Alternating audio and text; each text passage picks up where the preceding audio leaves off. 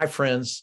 I'm eager to see many of you on February 8th for the next Wake Up West Coast gathering, where I have the privilege of sharing some insights from 30 years of exploring what it takes to be an amazing leader. And of course, I'm working on this stuff myself. Have you ever wondered what it is that makes you, you? Well, it's your unique design. And whether you think you were designed or it just happened by chance doesn't really matter. Those that understand themselves become comfortable in their own skin, and they lead by design.